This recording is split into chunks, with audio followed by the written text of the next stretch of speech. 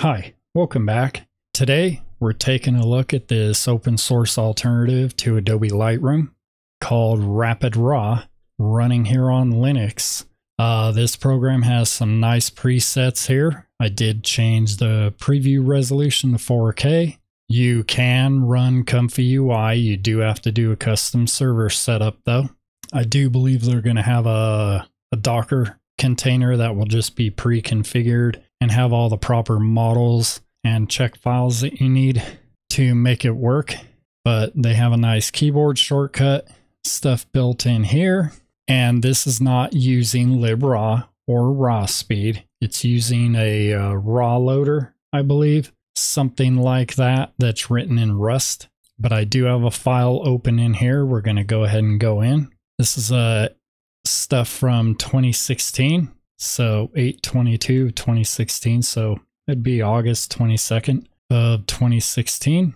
I think I'm going to edit this file here. And I have tested my Lumix S52 files do load into this program actually. And they look very, very good. But something I like about this program is I like the tone curve functionality. So I'll just adjust this slightly. Let's get a little bit of contrast going. That looks pretty good. I will bring highlights down, whites down, because I am going to bump the exposure slightly on the image to maybe about there. And these are all expandable. So I can go to color. You got your vibrance, saturation, you have some color grading tools, blending and balance. But for now, I'm just gonna cool the image just a hair, not a lot. You can isolate colors like orange. You'll find orange in everybody's skin, so you can bring that down. You see orange stuff in the image, changes. So I may bring this down just a hair or two. Then you can go to details. You got sharpness, you got clarity, dehaze. You know, dehaze does as you expect. Double click will undo it. Structure, you know, does what you expect. It kind of makes the noise of the image a bit sharper. Clarity kind of helps a little bit. If I go here, I hit space, that might be a bug, so that's there. But the image looks good there. So far, I do like the quality that this is producing. But let me see here. If I find an image, it'd be much easier to find an image where she's not sticking off of the frame too much. Let's see, if I go here, this is something I've already edited. You do have your cropping tools. You got all of this. You do have masking, and this is AI based, by the way. So if I do this and just kind of scribble on her, it'll analyze the image. It is very, very slow from what I'm finding. Even though it is very much GPU driven, that is the whole purpose of this program. You'll see it's analyzing the image, but I have let it sit here for about 30 minutes in the past and have had it not mask the image. Maybe that's because I'm running a AMD Radeon GPU. I'm unsure of what GPU acceleration this is using, if it's OpenGL or Vulkan or anything like that. But if I go here, you see no difference because it has not masked the image. But you have all of your curves, color, everything when you're able to mask the image. I would test this under Windows, but I'd have to reinstall Windows in order to do that. Hopefully this gets worked out a little bit more. Maybe I'll figure out what's causing it to not work right. But so far, just the basic stuff that I have in this program, I mean, it's producing phenomenal results. And all of these masks, they're layer based. So it is a non-destructive editing tool in this program. You can create your presets for your editing presets, maybe make some filmic presets in this program. This is the ComfyUI area. I've tested it some. I've done an upscale of an image from a 24 megapixel and I upscaled it to like 40 megapixels. Runs good. ComfyUI complains about running out of memory though. but that I did get working because I have multiple upscalers installed. Unsure of which one it's using because it's not actually telling me. Even ComfyUI in the terminal, I'm having trouble finding what it's saying. You know, you got your saving out of everything. You know, you can keep original metadata, you know, and you can remove GPS data, stuff like that. You can resize to fit, quality, you know, things like that. But this program is very, very, very good. So I'm actually going to go to home real quick, change folder, and I want to go here. We're just going to go load something else. We're going to go into photography 22. Let's see. We're going to go here. Now these are Nikon NEF files. I just wanted to show how it spends its time loading the files, but this is also a means of testing the highlight recovery that this program can do. This is an image that I like a lot from this shoot. So let's see, I will go out of export, just go to the regular adjustments. First thing I'm going to do is a tone curve edit. It's still generating previews once it finishes that. So that is one thing you do want to do, is you want to make sure all the previews are done for the program to be more responsive. So we'll wait for it to finish that and then we'll be right back. Looks like it is finished. So we're going to go ahead and start adjusting this image. As you can see, when it's not generating the thumbnail previews, it's pretty good.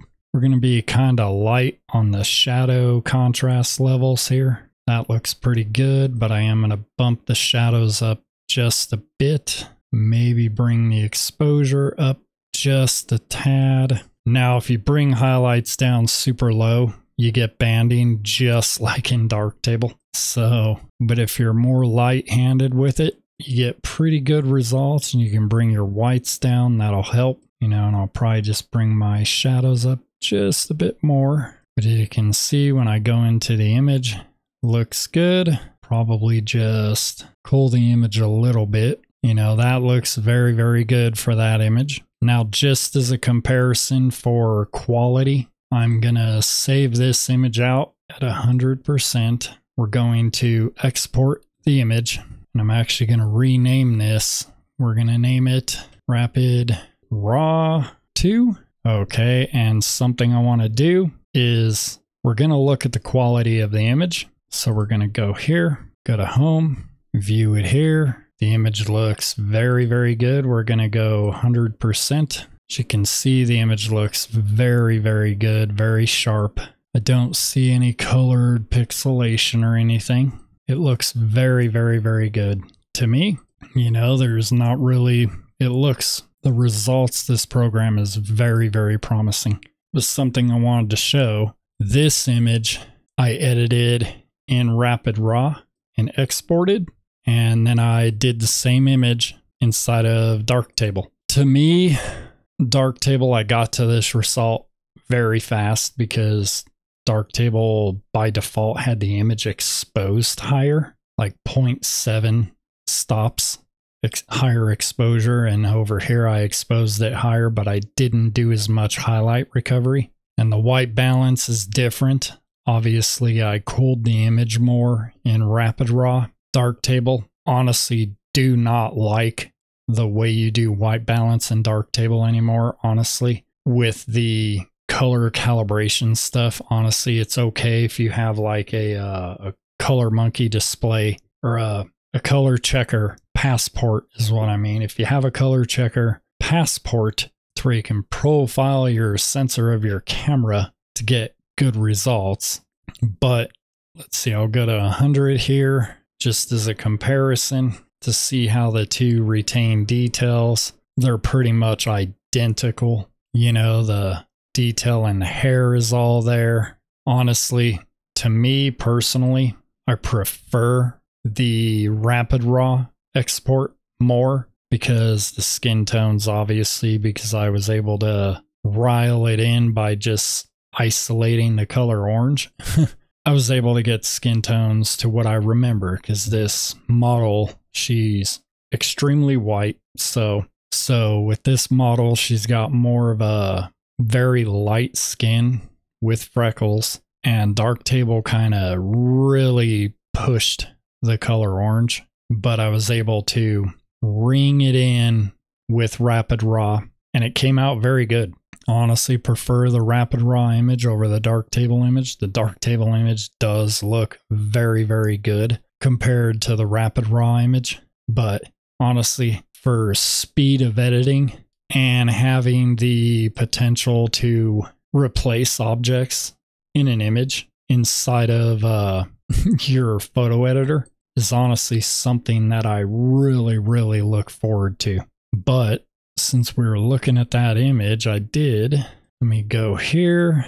Let's actually go 200. Yeah, I should have sharpened the image a little bit, but it does look good, you know, with these images. And this is a shoot from 2022, I believe. But honestly, with a photo editor or raw processing tool like RapidRAW, I'm honestly thinking of getting more back into photography because, man, the ease of use is night and day compared to Darktable and RAW therapy. And with the way it's reading RAW files, it seems to be supporting RAW files faster than Darktable does and faster than RAW therapy does. So what I want to do here, we're going to go ahead and go to the GitHub page. So the GitHub page, this is honestly where you have to download it. Looks like you got this Fujifilm, Fuji RAF X-Trans support and small fixes.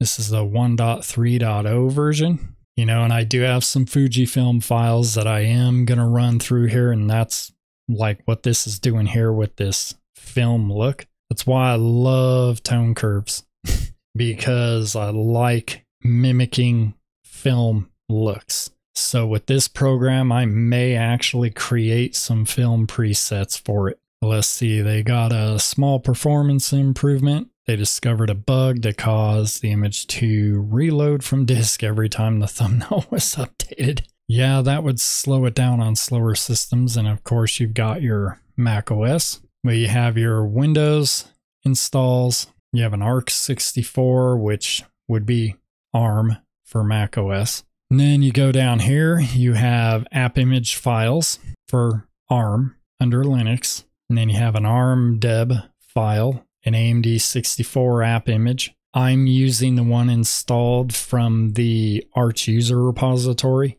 but I do think in a follow-up video, I'm probably going to use the app image and test that. So, you know, we'll go ahead and pull down this AMD 64 app image for the 24.04 Ubuntu version, just so it's a newer version of Ubuntu that it was built with. And I'll try to plug it in with my ComfyUI. As you can see, there's only 4 contributors to this program. It started as only 1 contributor. So honestly, it's lacking camera tethering, but honestly, you can use Darktable for that or some other program. But it is open source. The program developer that initially started this program is only 18. So my hope is that this program gets a lot of love from the Linux community and the open source community, because I would like to see this program stick around and actually get full functionality of, I mean, it's already got enough functionality that I would use for my photo editing that I would ever do. But, you know, you got phenomenal masking tools. You know, I think I just need to use the app image and see how that runs. But, you know, I would not put it on that very white background, but this is one of those ones where the masking using the ComfyUI to remove objects. So very much look forward to this program. You know, you can read the idea, stuff that they're wanting to do. So the GPU is using WGPU and a custom WGSL shader. So, you know, it can get some performance improvements. Masking using segment anything. You can look into this, you know, the masking I am determined to get working, because I've got some images that I'd like to mess with. but definitely check this program out. It very much is a program I plan on going back and re-editing photo shoots that I have not looked at in years. Because if I'm honestly going to get back into photography, this program is probably going to be at the center of that, because the results it's producing, the ease of use, and honestly just the straightforward look of it. This, in my opinion, is the first open source RAW editor that I feel can actually compete against Adobe Lightroom. Just with the one thing that your AI acceleration on it is not in the cloud. You have to run it locally, so downloading AI models is gonna take up storage space on your computer, and you're gonna need a GPU that will work with it. So, but let me know, would you like me to do any other potential things with this program? I do plan on doing a whole series on it. The professional photography landscape under Linux definitely seems to be getting better. I didn't think we needed another RAW editor, but this is actually something that I like a lot. It's straightforward and actually gives people that use Adobe Lightroom a path to using Linux with a RAW editor that actually is straightforward and easy to use. Like, subscribe, share the video, comment below. Let me know what your thoughts are on this program, and I will see you in the next video. Later.